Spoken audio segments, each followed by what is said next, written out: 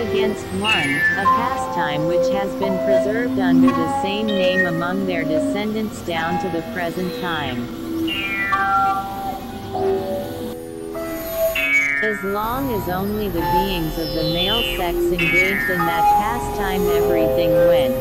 smoothly and peacefully, but when a little later their passive halves, that is to say, their women, joined in and, immediately appreciating it, soon became addicted to it, they gradually attained such finesses in this occupation that if our arch-cunning Lucifer himself were to rack his honorable brains, he could not invent even a tithe of the turns these erstwhile shepherds invented and prepared for the beings of succeeding generations of that ill-starred planet. Now, my boy, when these two independent groups of terrestrial beings multiplied and, in accordance with the usual aim of all communities there during all periods of their existence, acquired every variety of effective means for reciprocal destruction, they began carrying out these processes with other independent communities, for the most part, of course, with less powerful communities, and occasionally between themselves.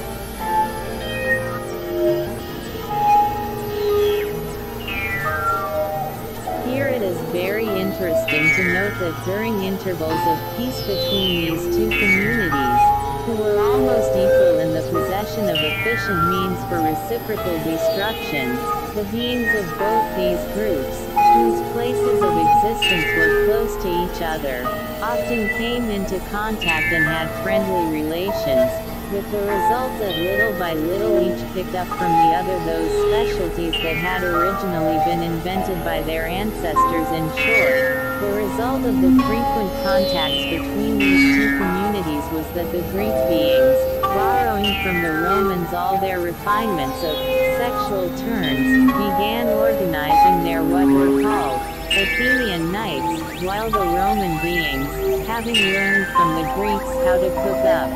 sciences, composed their later very famous Roman law. A great deal of time has passed since then. The inventors of both those kinds of being manifestation have long since disappeared, and their descendants who chance to become powerful have also disappeared. Yet now the contemporary free-brained beings of that planet fondly dedicate more than half their existence and the being energy they have acquired to absorbing and actualizing somehow or other, unconsciously and sometimes even consciously, those two ideals, whose initiators were the bored Asiatic fishermen and shepherds.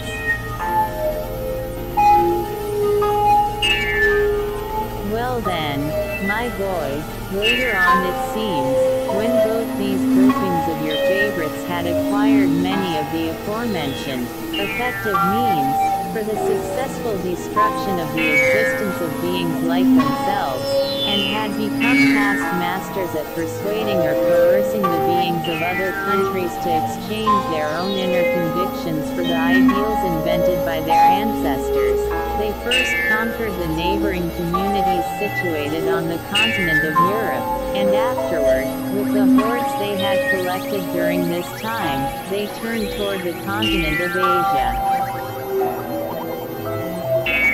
And there, on the continent of Asia, they first began spreading that maleficent influence of theirs among the beings populating its western shores, in whom, as I have already said, being impulses for a more or less normal being existence had been instilled for centuries, and then they gradually began to advance into the interior. Their advance into the interior of the continent of Asia met with great success, and their numbers constantly increased, chiefly because the learned beings who had been in Babylon were continuing to infect the reason of beings everywhere on that continent with their Hasnamussian political ideas. What also helped them very much was that there were still preserved in the instinct of the Asiatic beings the results of the influence of the initiates and priests, disciples of the very saintly Ashiata Shimash, who through their sermons had inculcated one of the chief commandments of Ashiata Shimash, which declared, "Do not kill another even when your own life is in danger." Profiting by this,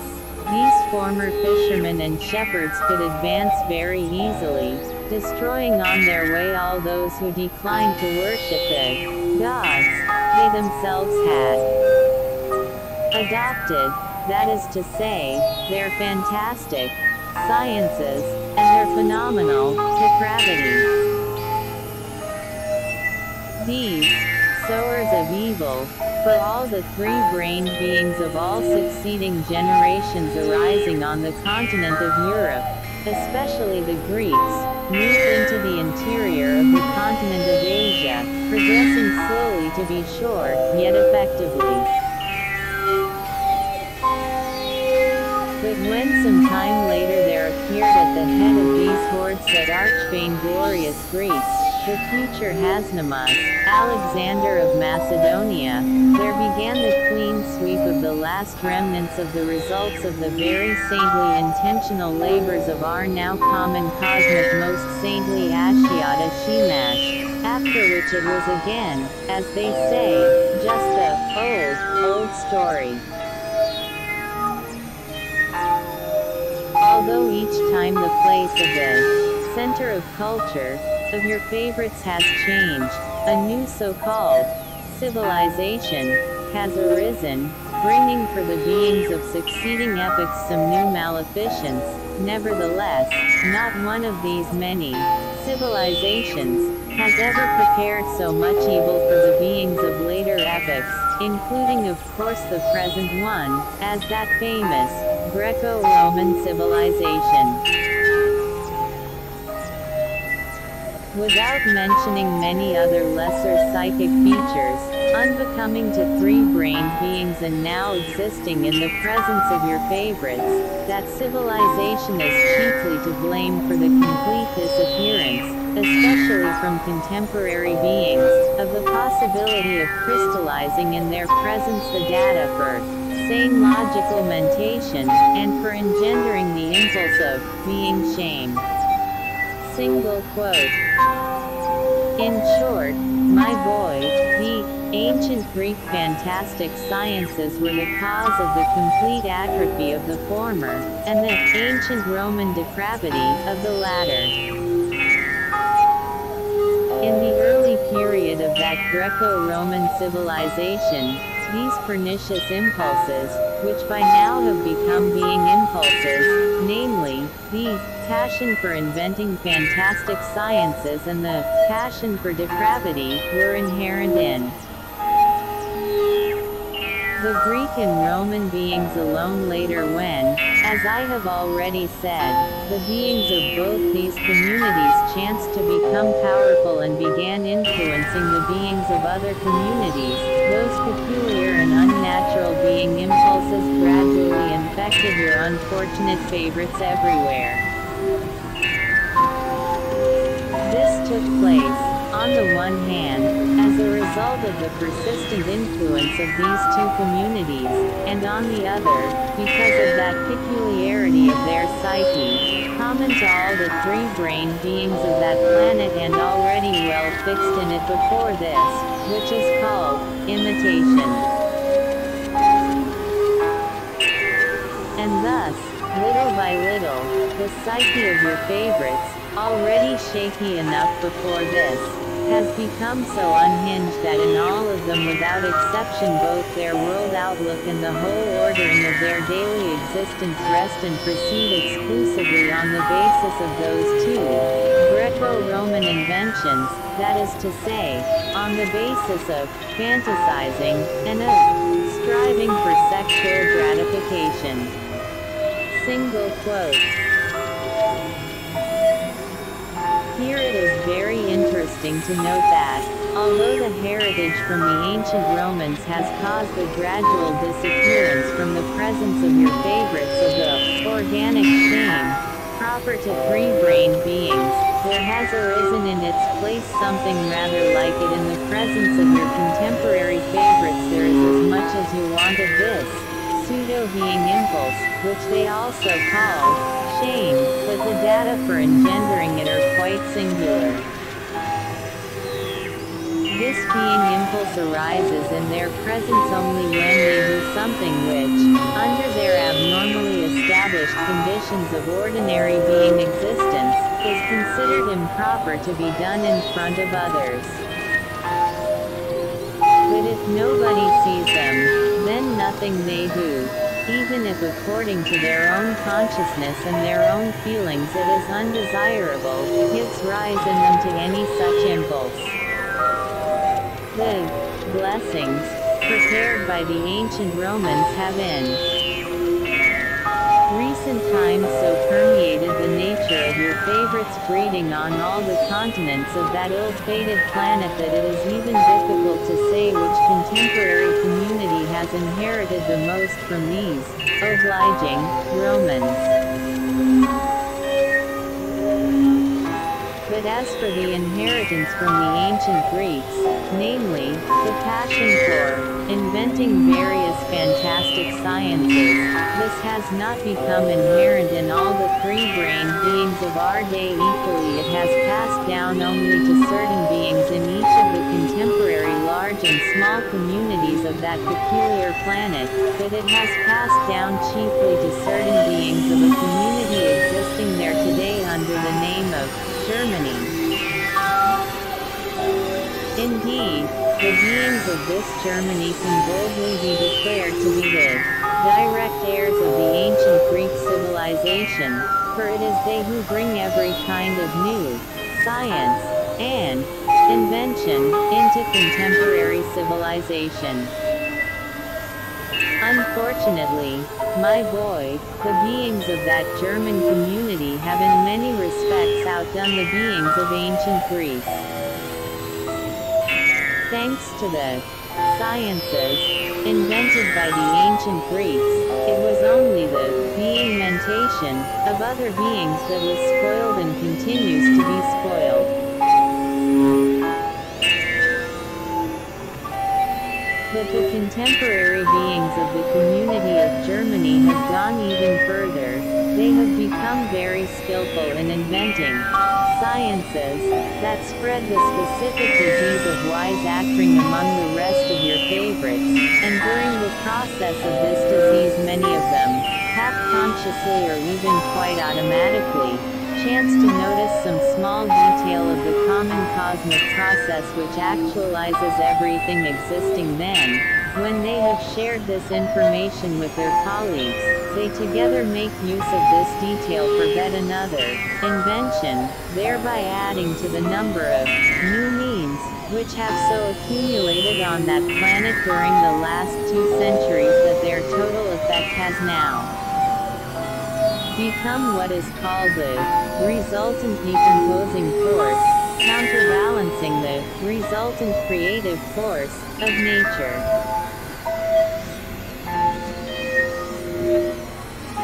And indeed, my boy, it is only owing to the sciences concocted by certain beings of contemporary Germany that the other three-brained beings belonging to all communities have in their turn acquired the possibility of inventing, and almost every day, now here now there, they think up some new invention, or new means, which they employ in the process of their existence, and they have brought it about that poor nature there, already enfeebled without this through no fault of their own, is scarcely able to actualize her evolutionary and involutionary processes.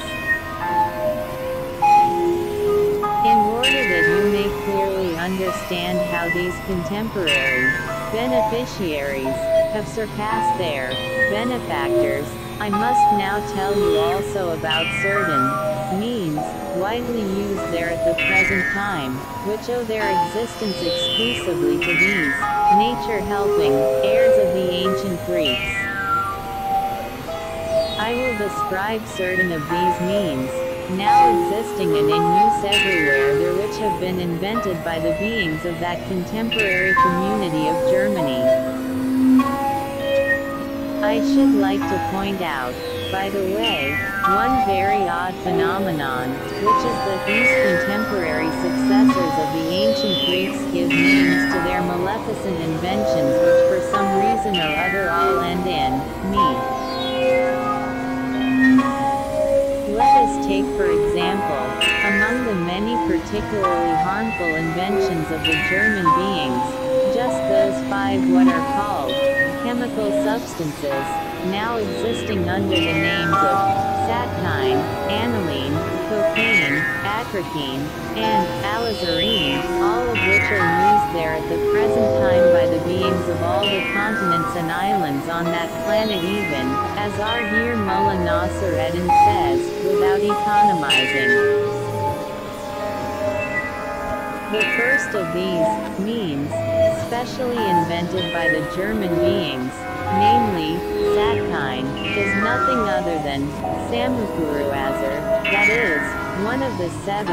neutralizing gases that arise and are always to be found in the common presence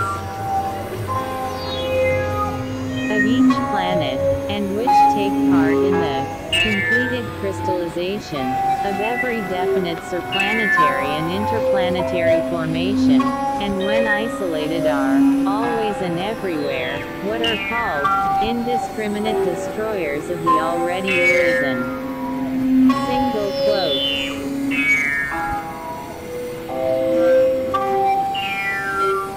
Concerning this German invention I also learned, among other things, that a being of that community happened to obtain this gas from some definite surplanetary and interplanetary formations and, noticing its special properties, reported his discovery to several of his colleagues so, owing to the fact that there was then proceeding in the presences of all the beings of their community what is called the most intense experiencing of the chief particularity of the psyche of the 3 brain beings of your planet, namely, the urgent need to destroy the existence of others like themselves, these scientists thereupon enthusiastically decided to devote themselves to finding a way of utilizing the special property of this gas for the speedy mass destruction of the existence of the beings of other communities. Having begun their practical research with this aim in view, one of these scientists soon discovered that if this gas were concentrated in a pure state ready to be released at will in any given space at any given time, it could serve their purpose admirably. That was enough for them, and from then on, during the processes of reciprocal destruction, this gas, artificially isolated from the general harmony of the actualization of everything existing, was released in a certain way by the ordinary beings of that community, just when and where the greatest number of beings of so-called hostile communities were gathered. When this particularly poisonous cosmic substance, intentionally liberated into the atmosphere under the said conditions, and striving to reblend with other corresponding cosmic substances, happens to enter the planetary bodies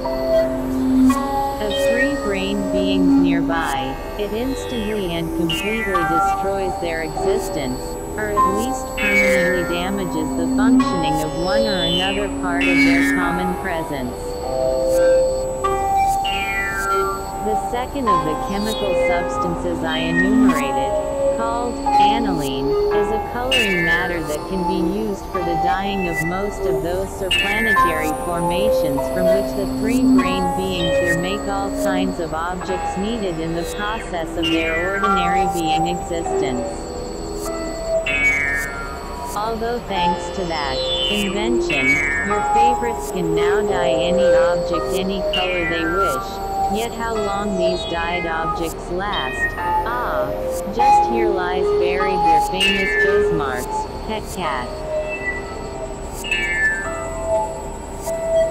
Before that maleficent aniline was invented, the objects produced by your favorites for their ordinary existence,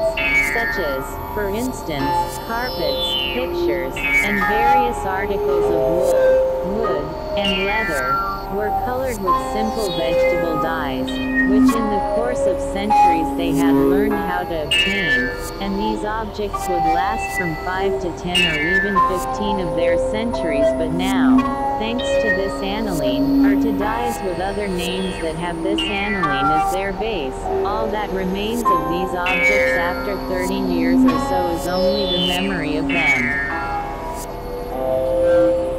And owing to this maleficent aniline, the beings of the community of Germany have been responsible not only for the rapid destruction of the products of all the contemporary beings, but also for the nearly complete disappearance of articles from ancient times from the face of that ill-fated planet. And this was because, for various Hasnamussian purposes and for their famous, as they call them, scientific aims, they set about collecting the surviving ancient productions from all centuries and, not having the least idea of how to preserve ancient objects, they only hastened their destruction more. They used the antiquities they collected, and still use them, as models for cheap goods, known everywhere on that ill-fated planet as ersatz.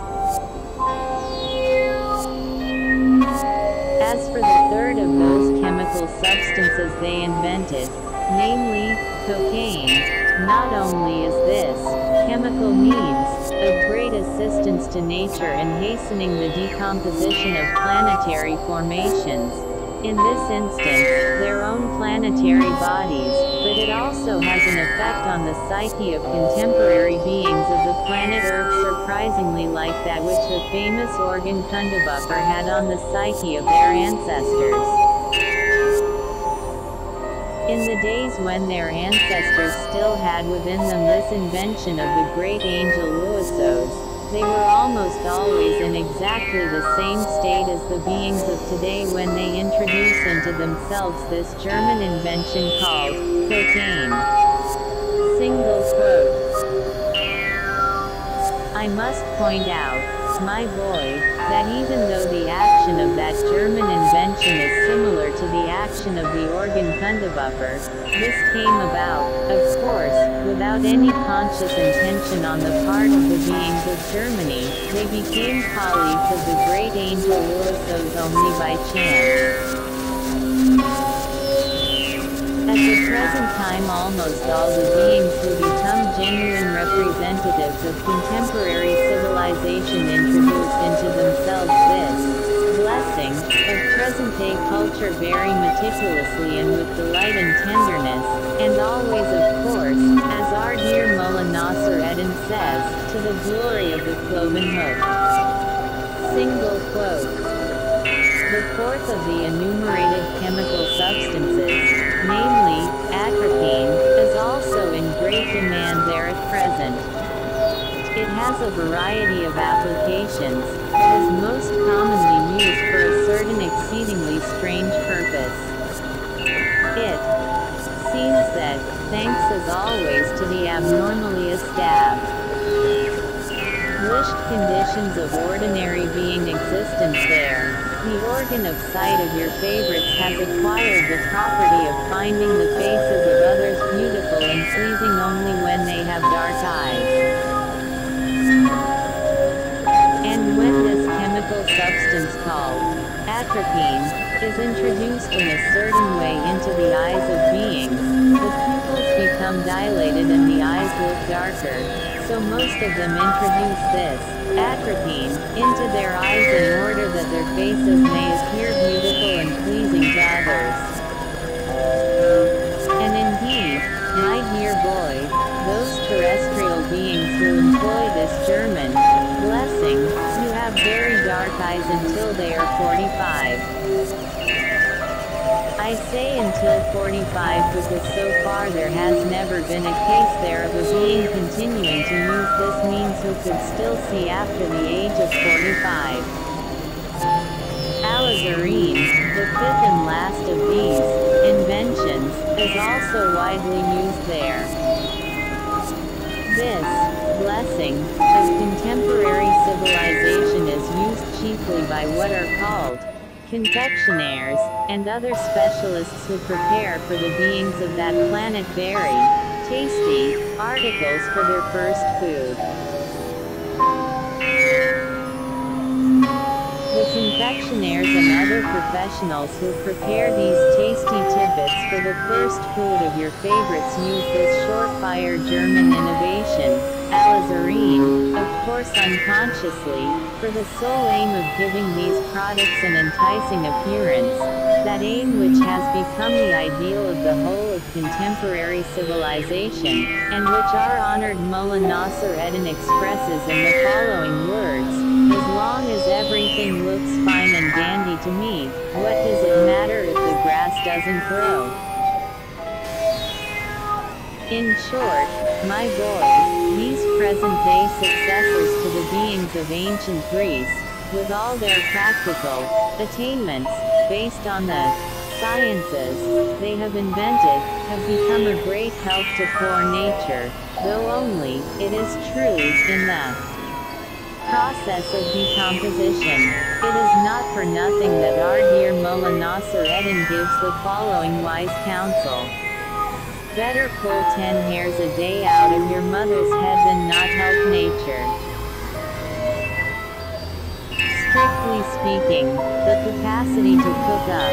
fantastic sciences, and to devise new methods for ordinary being existence did not pass from the ancient Greeks to the beings of contemporary Germany alone. The same capacity was inherited, and perhaps no less, by the beings of another contemporary community, also independent, and in its turn enjoying dominion.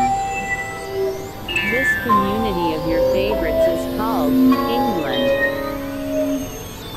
There has even passed to the beings of this second contemporary community, and directly to them alone, one of the most maleficent inventions of the ancient Greeks, which the English beings have thoroughly assimilated and put into practice. This particularly harmful invention of theirs was called by the ancient Greeks diapherins, and contemporary beings call it sport. I shall tell you about this contemporary sport in as much detail as possible at the end of this tale, but meanwhile you should know that although the beings of the community of England also invent in large quantities a wide range of new objects required by your favorites in the process of their ordinary being existence, they do not invent chemical substances as do the beings of Germany, no. They invent chiefly what are called metalwares. Especially in recent times, they have become expert in inventing and supplying to the beings existing over the whole surface of your planet vast quantities of all sorts of metalwares, called padlocks, razors, mousetraps, revolvers, scythes, machine guns, saucepans, hinges, guns, penknives, cartridges, pens, mines, needles, and many other things of the same kind. And ever since the beings of this contemporary community started inventing these practical objects, the ordinary existence of free-brained beings of your planet has become, as our dear Mullah Nasser Eddin describes it, not life but free jam. The beings of this community are now the benefactors of the other beings of your planet, offering them, as they say, philanthropic aid, especially as regards their first being duty, namely, that of carrying out from time to time the process of reciprocal destruction. Thanks to them, the discharge of that being duty has gradually become, for your contemporary favorites, the merest trifle. Before those inventions existed, it used to be exceedingly arduous for your poor favorites to fulfill that being duty, for they had to